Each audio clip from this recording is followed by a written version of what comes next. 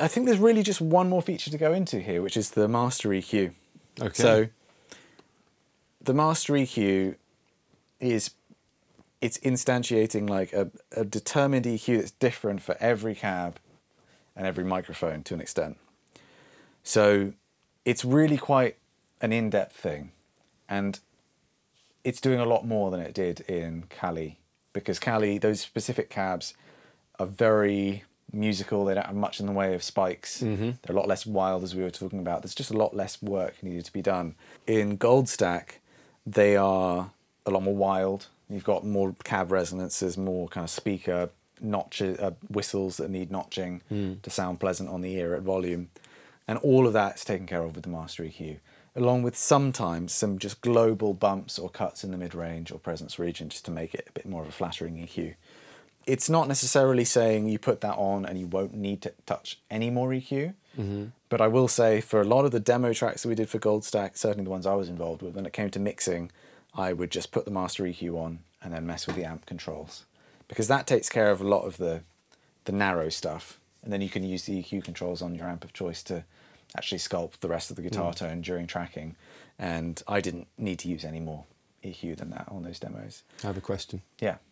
With that master EQ, is that universal or is that per cabinet? It's per cabinet. Really? And with some, it's per speaker. Sorry, with per microphone as well. Wow. So if you were to load up, say, 2 or 3 cabinets, would it be blending 3 different master EQs together to give you the final result? So it's literally changing, under the hood, it's changing the impulse that's loaded to a pre-EQ'd one. You can think of that as like, currently it's raw, you click the switch, and everything's getting EQ'd. And everything's getting EQ'd in a way that's specific to that cab. And if you export it, it will have that baked into it. And that's the same for Kali as well, right? Same for Kali as well, yeah. I'm just glad we're putting out there more about exactly what it does, because I think some people didn't fully get the idea. I honestly thought it was just post-plugin almost. The last thing that you'd hear is the master EQ across everything. So that's really interesting. Well, that's our bad. I think we could highlight more what it's doing. And in this case, it's doing a lot of sweetening. Yeah. And especially when it comes to high gain tones, I think that's something which people are going to find they want to use almost by default. So maybe it's time to move away from the twin sister, which has been doing really well, and part of me feels like we should just stick to it. But we've got some really tasty amps here. Let's go into the Dan Gower mod, the Rock Monster, which looks like a JCM 800, but frankly, I don't think there's much JCM 800 left. Right, okay. So let's check out the high gain tone on that as a vehicle for hearing what the master EQ does. Sweet. So to demonstrate what the master EQ feature does, we're going to use a really high gain tone. We're going to plug into the Gower modded, Dan Gower modded JCM 800, and we're still boosting it with the JSA Palilalia, but whatever it is, overdrive. Just turn the gain back a little bit on that. We've kept the high boost on there to give it a bit more teeth. Using my Manson Oryx, this is a guitar I designed with Manson guitars. It's kind of it's aimed to give you like a really thick, chunky guitar sound, so hopefully that's going to work well in concert. So let's use the focused cab, which I think is one of the really kind of metal appropriate cabs, but it's also one that's got a bit of spiky stuff going on that the master EQ really tames. And then I think maybe what will make sense is just to get you to keep jamming. I'll change mics and be toggling that. Okay, cool. All right.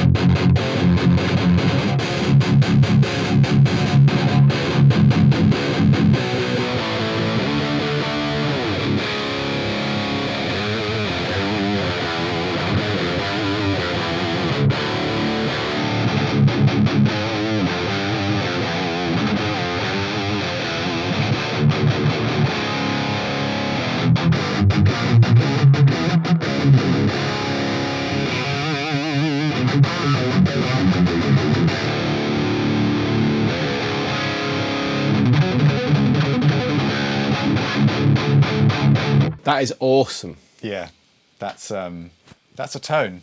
Yes. I like that a lot. Girthy.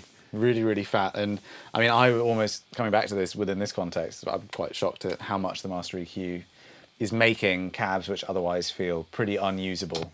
You know, cabs like the glassy cab without the Master EQ with this kind of tone is just so kind of glassy in a bad way in this case, and it really gets tamed by that. So I was enjoying it. I wasn't even really, I was just into it, so that's always a good sign.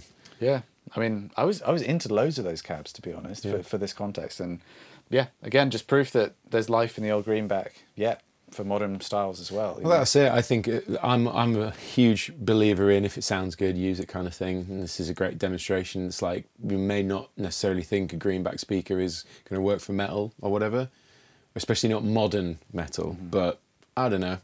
I think hearing that, I'd like to argue that a little bit. Why not, eh? I mean, one of the issues you might have in real life would be also whether those, because they're only 25-watt speakers, whether they can handle the low end. Yeah. Something which wouldn't, in the impulse world, it kind of becomes a bit hyper real because they kind of have infinite headroom. Yeah. So that's something which is kind of nice as well about having a plugin like this. I think what could be cool while we're on this will be to chuck a little bit of delay on. Yes. And maybe hear a bit more kind of soaring lead tone action.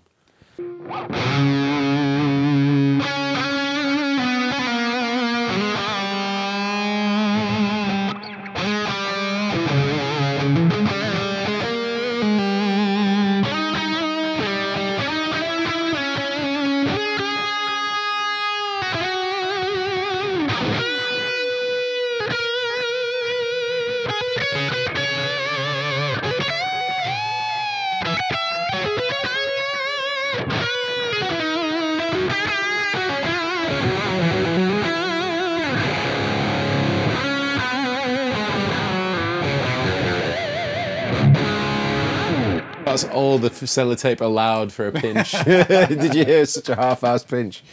Oh. I'm sure everyone will appreciate that sounded awesome nonetheless. It sounds, I mean, feel-wise then for lead, again, I was into it more than I was listening to what you were doing, which I think is a really good thing. Yeah, and I mean, again, especially with the Master EQ on, it just feels like everything works. Yes.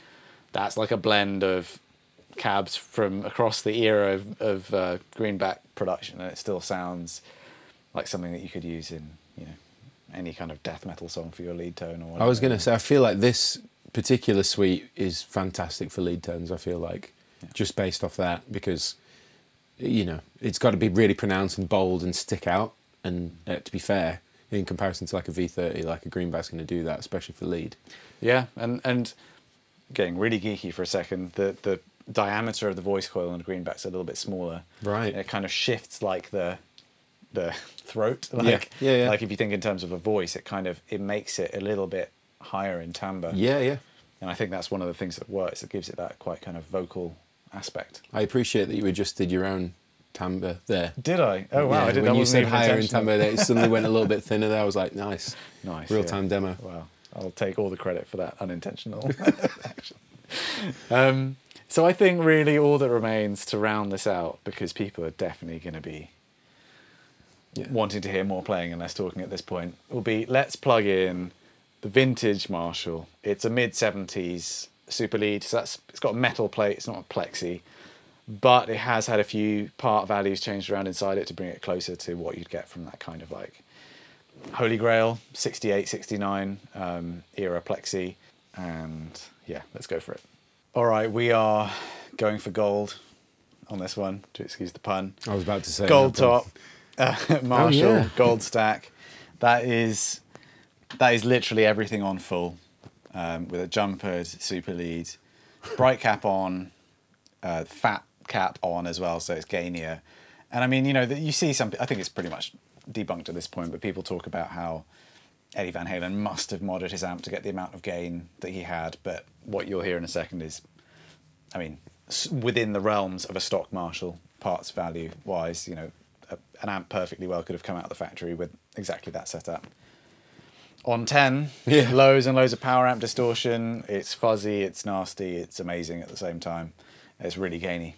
Yeah. I've just gone straight for a nice combination here of SM57, Royer, and some room, all with the smoky cab. So this is that kind of classic 71 Pulsonic cone. All right. Let's see what it sounds like.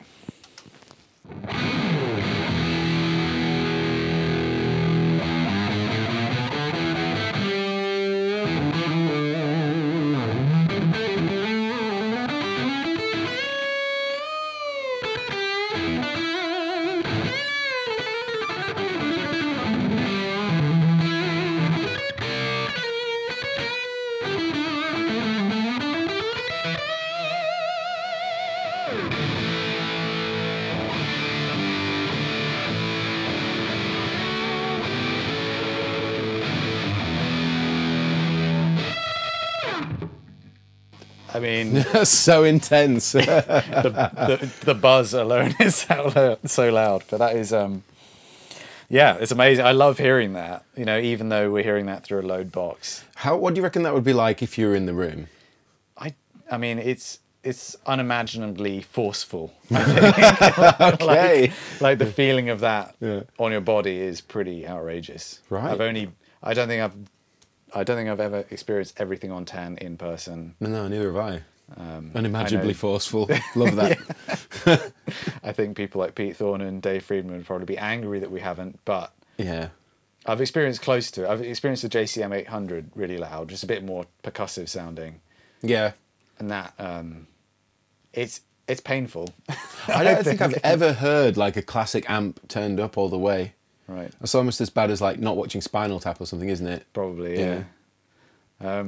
Well, anyway, Didn't Dave Friedman have like a booth at NAMM one time where people could go in and just play a Plexi on full? I didn't hear that. Personally didn't hear that. No, though. but I mean, imagine being in an isolation booth with one of those. Yeah, I can't It's like think of much worse, to be honest. Deafening.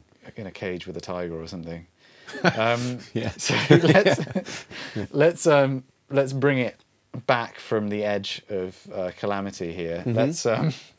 Let's maybe roll back at least the gain and some of these controls. Okay. So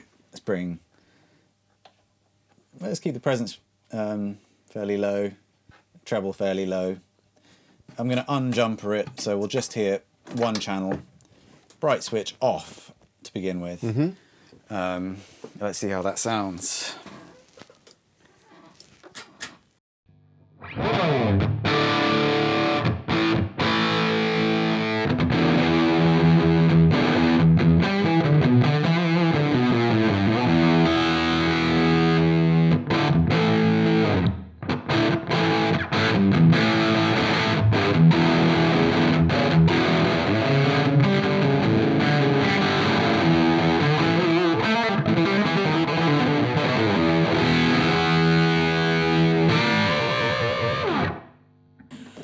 Okay, I mean, Similar vibe, just more controlled. yeah, it's a lot more kind of round sounding, I think. I mean, everything on full, you've got so much, you were saying, like interharmonic modulation and all that stuff, like it's power amp just on meltdown kind of thing. This feels a bit more in control, Yeah. a bit higher headroom. Be cool to try it with the telly, actually. Yeah, let's do that. I think Okay. this would be an appropriate sound. Yeah.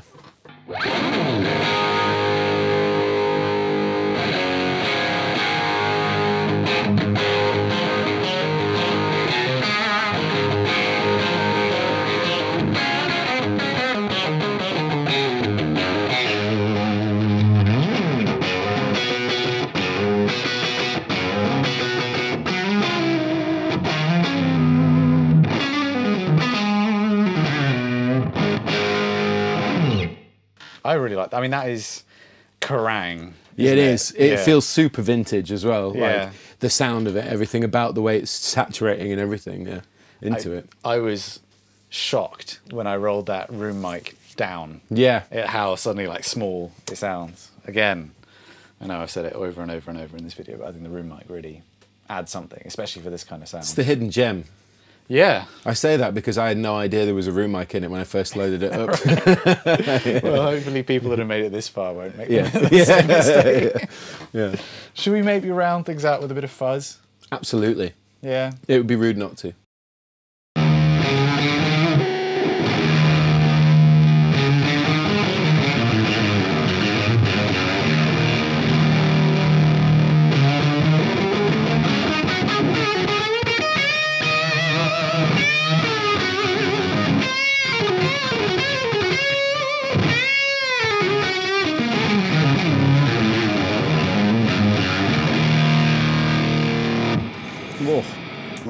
that is pretty outrageous, isn't it? So Yeah.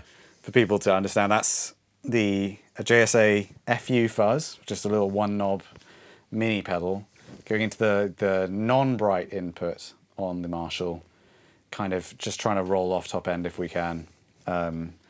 With Italian, I mean, that's just nasty, isn't it? Should we do that one more time? Yep. If you play for a second so people can hear the tone without Okay. it, then...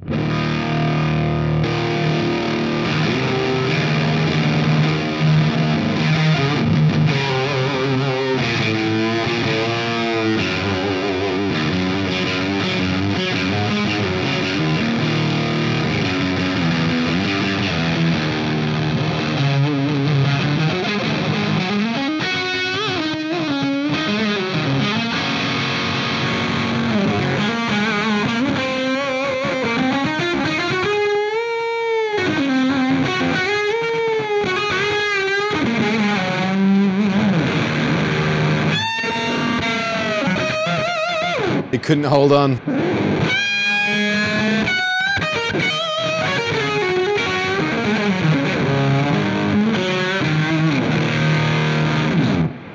So much. And I really like that with the syrupy cab, the kind of broken speaker. Yeah. That's just, you know, taken all that edge off the top of it.